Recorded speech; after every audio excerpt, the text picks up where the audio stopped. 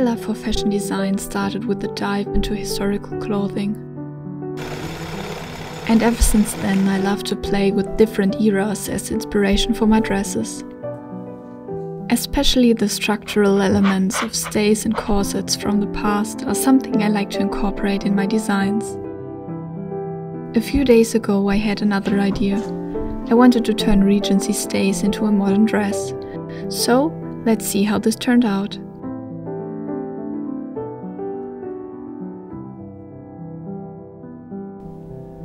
Starting on the design, I first sketched a typical pair of short stays from around 1810 to see which elements I wanted to transport into my design. First of all, I wanted to incorporate a similar shape. This meant a straighter bodice with only a few seams as well as 2 triangular bust gussets.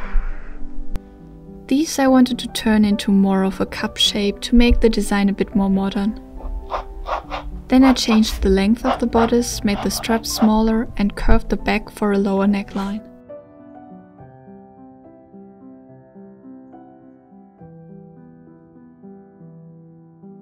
With the design ready, I could then create a pattern resembling the stays, make the changes I want for my design and make a mock-up from it.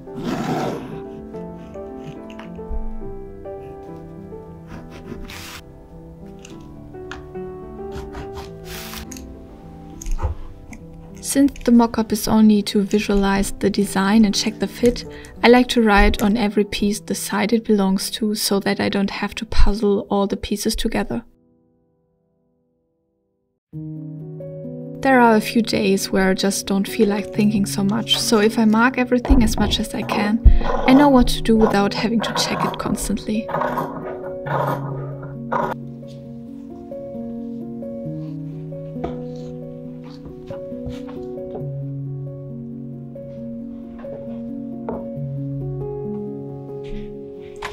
I'll take my time with sewing the mock-up, making sure to match all seams.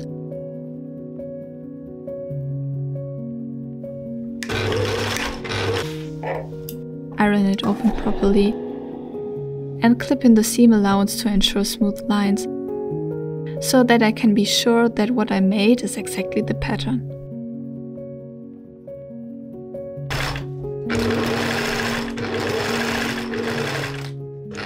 This makes future adjustments a lot easier. On the finished mock-up I could then see if the design changes I had in mind worked out on a bodice and not only looked good in the drawing. Overall I was very happy, so I drew on some minor changes to ensure a better fit and then made the final pattern from the mock-up. Here I'm using again a sturdy but see-through pattern paper. I love this kind of paper because I can lay it on top of the other pieces and trace them precisely. But it's also not very likely to rip or crinkle, which makes it easier to trace onto the fabric later. I'll leave a link to the paper in the description so you can check it out yourself if you want to.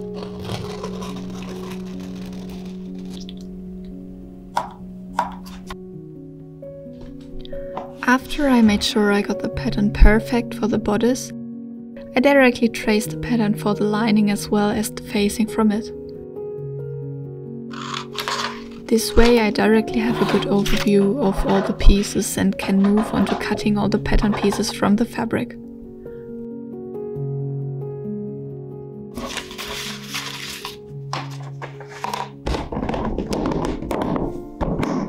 I start with the outer fabric.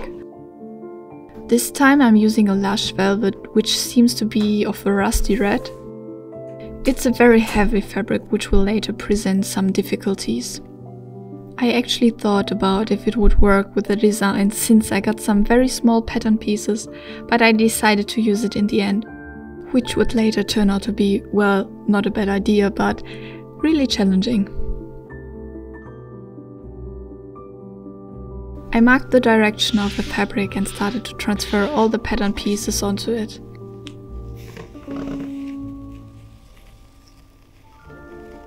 Most of the time, and especially with this kind of fabric, I prefer to draw every piece individually, so that nothing shifts and that I have the sewing lines on all parts.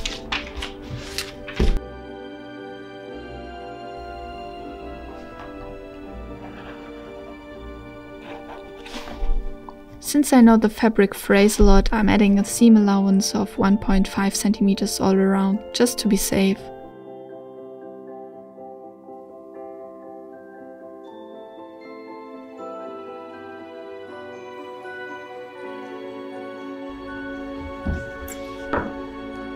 After preparing 3 skirt panels as well, I could then continue with the lining pieces.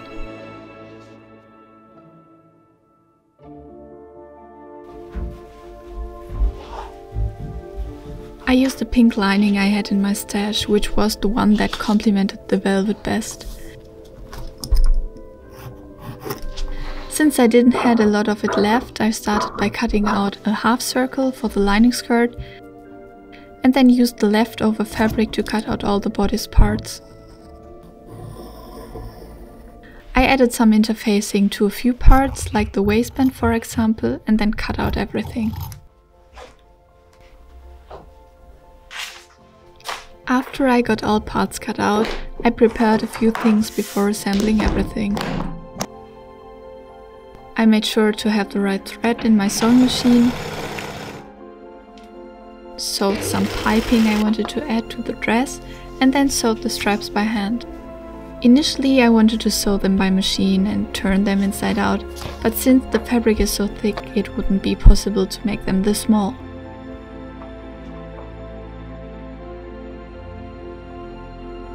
Having all parts prepared and everything laid out, I start to assemble the dress. I started by assembling the lining. The first step here was to add some boning to the center front that I prepared earlier.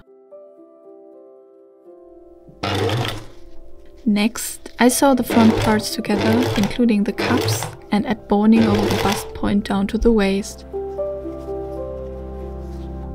When adding the small part in the front, I make sure to sew it as precise as possible, so that it really looks like a straight line in the end.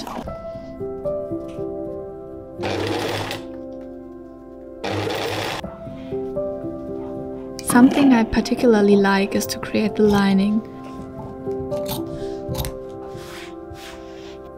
because I not only want the inside to be as beautiful as the outside, but I also see it like a little insider that I have with whoever gets to wear the dress, because not everyone can see it. This makes it something personal and shows the value of the person who gets to wear the dress.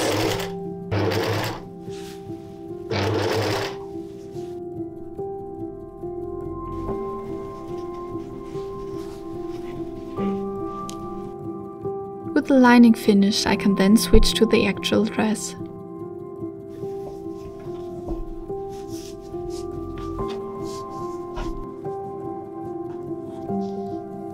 Here I started with assembling the bodice.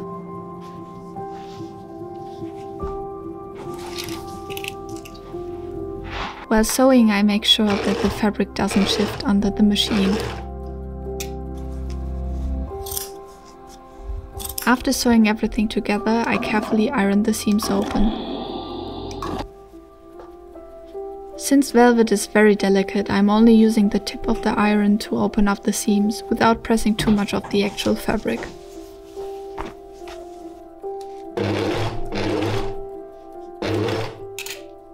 After that, I cut away a lot of the seam allowance, which was necessary since the heavy fabric made the bodice pretty bulky at some parts. After sewing the bodice, I could then prepare the skirt. I first set all the skirt panels together, but leaving the center back open at the top for 25 centimeters to make sure the skirt is accessible in the end.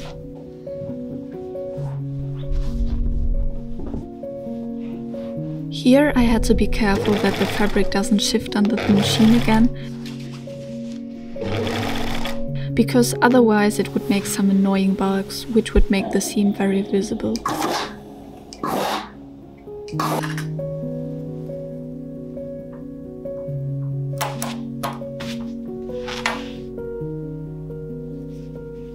Then I take two different threads that are very sturdy to do the gathering of the skirt. This is done marking every 1.5 centimeters at 1 centimeter seam allowance.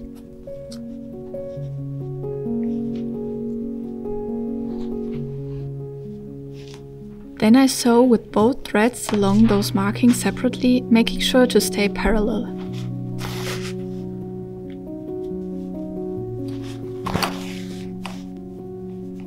Because the thread is still on its spool, I can pull the thread as long as necessary.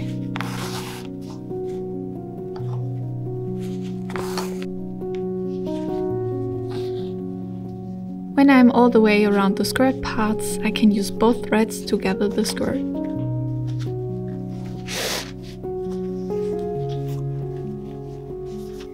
This will leave a lot of thread hanging from the spools, so I can roll it back up, cut them off where I need it and save a lot of thread.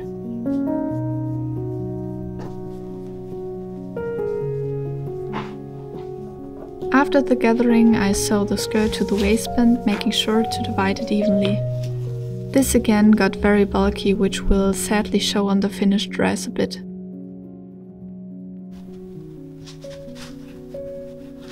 I then added the lining to the bodice before adding the velvet skirt to it. I did it this way because adding both bodice parts had to be done very precise to ensure an even neckline, and it was easier without the heavy skirt in the way.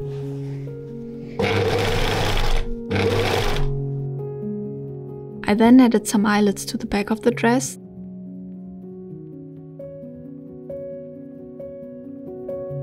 and sewed the straps on by hand.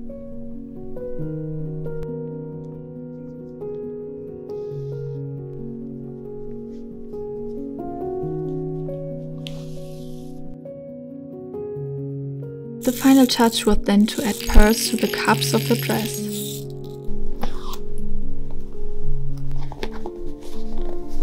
I used 3 different sizes, placing the bigger ones towards the bottom.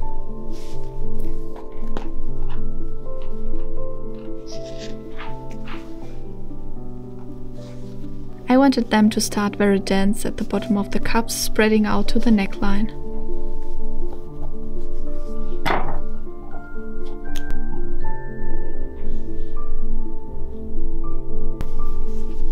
I made sure to stay in the seam lines to highlight those triangular shapes. After adding the last pearl, the dress is finally ready.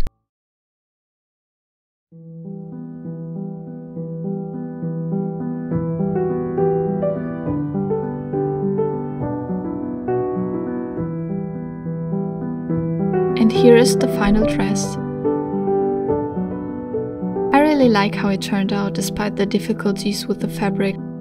You can still see the thickness of the bodice at some places, but I really enjoyed the process of transforming historical elements into this new design, and I'm really happy with the outcome. Maybe I'll make the dress again from another fabric to see how it will work out. If you got an idea which fabric would be perfect for the design, let me know in the comments.